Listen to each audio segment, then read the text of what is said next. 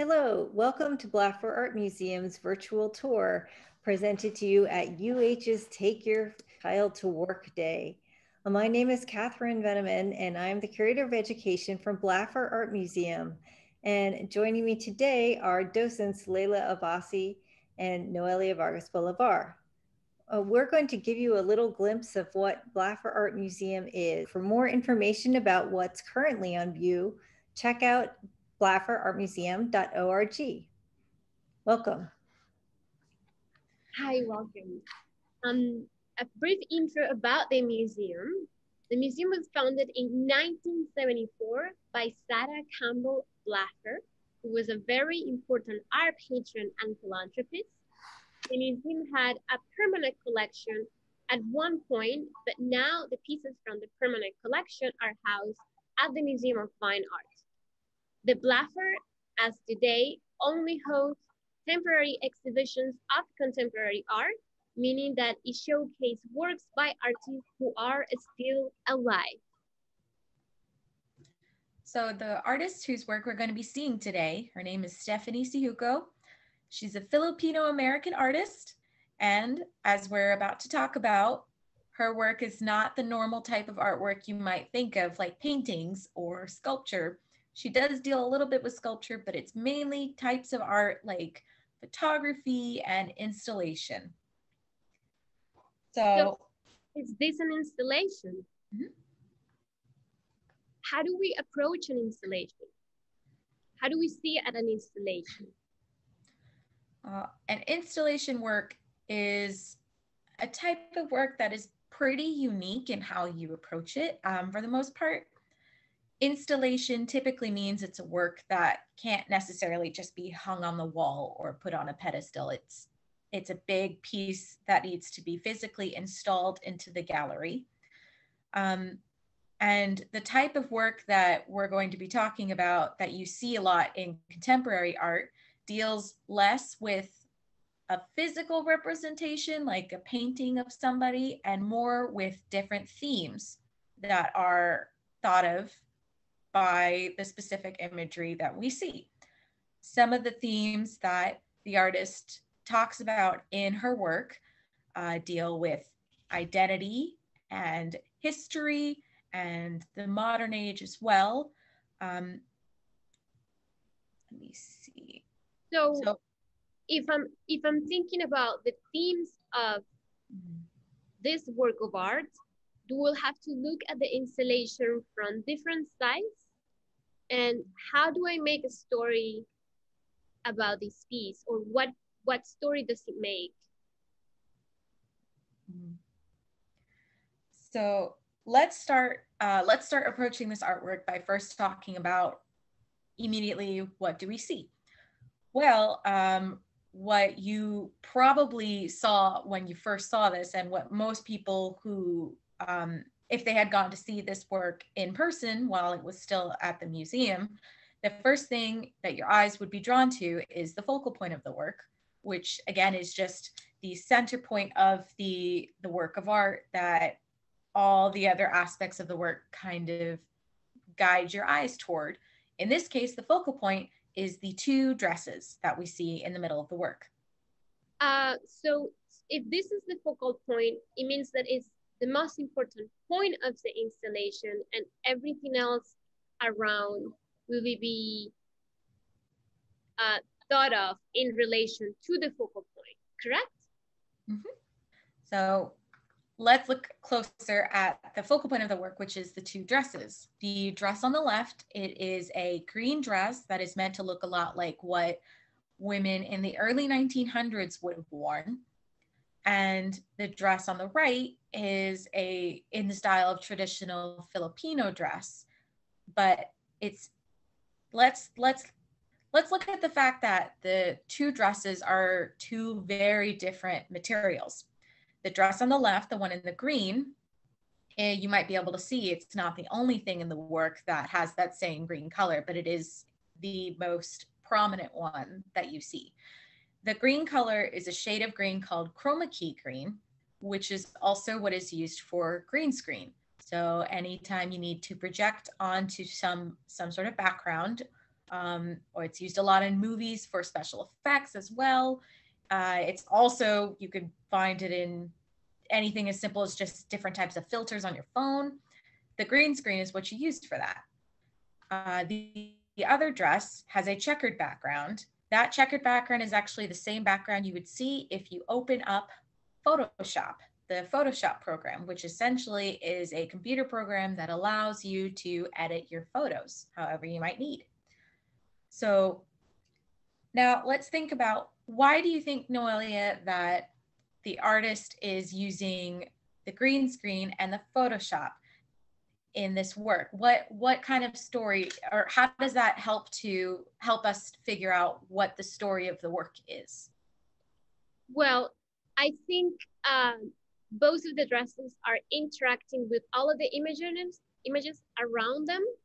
And I know the artist took the idea of the images when she typed the word exotic in Google. So all the little tiny elements around the dresses are meant to represent the word exotic or the idea of exotic. So if we're looking at the dresses, the dress on the left, we will project, or we will put the images on top of the dress, and then the dress will be made invisible. And then on the chroma key green, the images will be projected on. So I think she's talking about identity, and she wants to express the fact that there are two dresses. She's expressing this idea of dual identity. One, the American one, in which images are projected on, and the Filipino one, the images will be projected on as well, but then the dress will disappear in the background, similar to what will happen if you were using the checker pattern in Photoshop. Why are all the images like collage or like put in a very disorganized way throughout the installation? There's not a certain order. Oh, and I see emojis too. Mm-hmm. So that's another important thing to think about when you're approaching contemporary art that is more conceptual or less like just a painting on a wall. That's something that you need to think about when you're approaching artwork like this, because every little detail is really important and plays a role. So thinking about the placement of the physical objects, since we can see from this angle that most of what's on the stage is 2D printouts that are kind of stood up in a way, that makes you think a little bit more about 2D images or images you might see on your computer, or say Instagram, if you have an Instagram account or any type of social media account. If you are on Instagram, pretty much the only way you're going to see other people or get other information is through images. That's just the way that form of social media works. And it kind of, like Instagram, puts a lot of images in your face all at once that you have to kind of sort through on your own. So that's pretty similar to the way that some of these images are placed in this artwork. That kind of shows that even something that might seem as unimportant as where on the actual stage in the room certain objects will be placed, that in of itself is also something that plays a role with contemporary art. In this case, it's making us think more about the idea of the internet and how maybe your identity can be affected by the internet. If you have a social media account, the way that your identity can be presented on the internet is affected in of itself by the internet.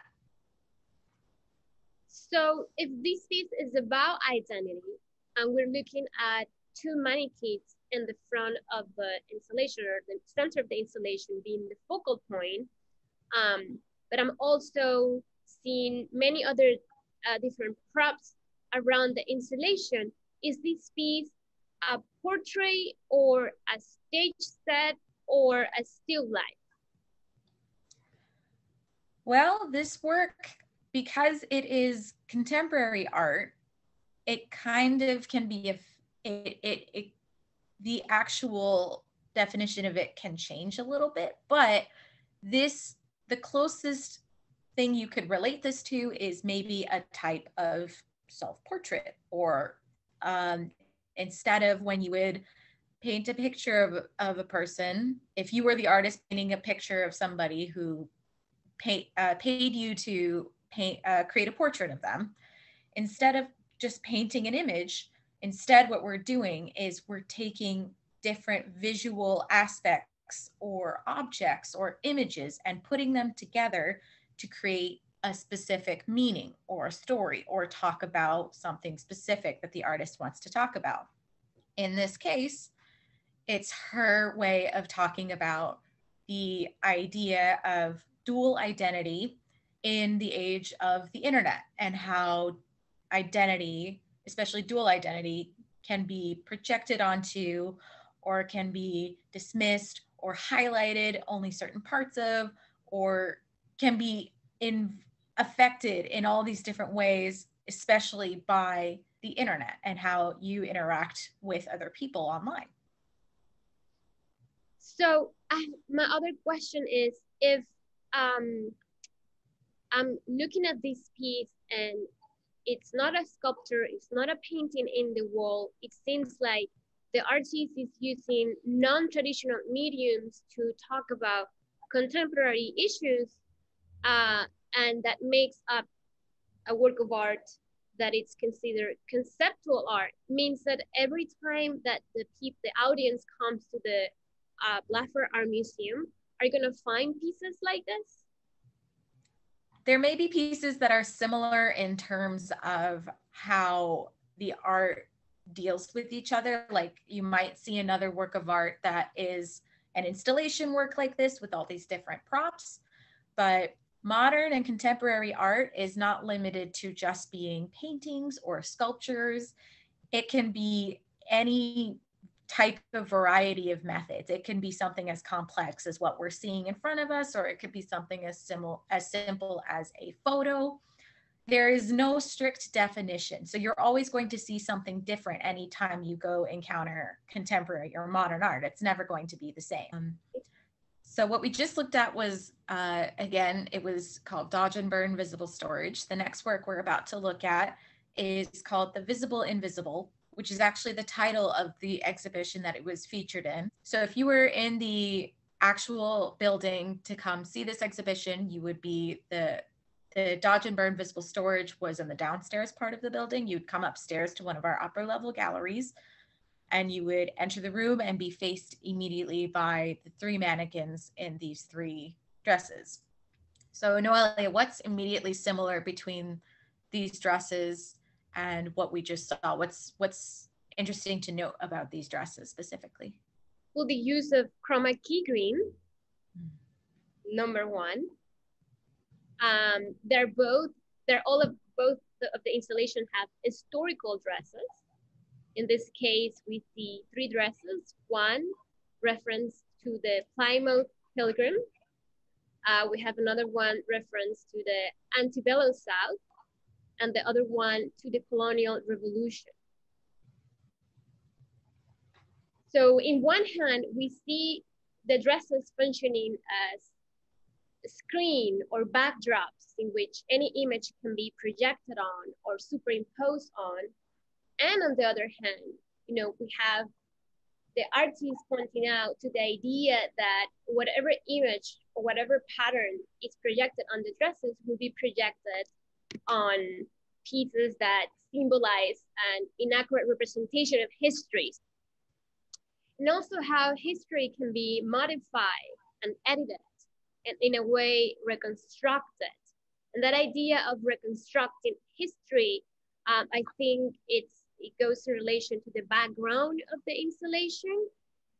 We can see a shot of maybe maybe the artist's process of making the dresses. But the fact that the artist is using non-traditional mediums, meaning photography, she's utilizing photography installation, which is not only sculpture and painting, but a mix of different disciplines, one, and then also the fact that the kind of language she uses to describe the meaning of the pieces, visual language in terms of chroma key green, the backdrops that resembles the Photoshop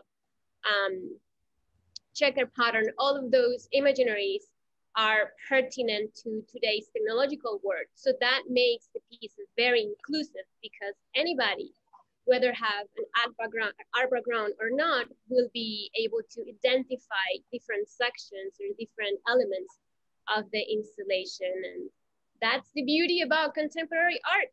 It's very inclusive, and it uses non-traditional mediums. Many times artists use non-traditional mediums to tackle contemporary issues. So they're both installations are talking about contemporary issues. Okay, well, thank you for giving us this little glimpse of Blaffer Art Museum and Stephanie Syjuco. We encourage you all to check out our website and learn about our upcoming exhibitions and programs. So thanks very much.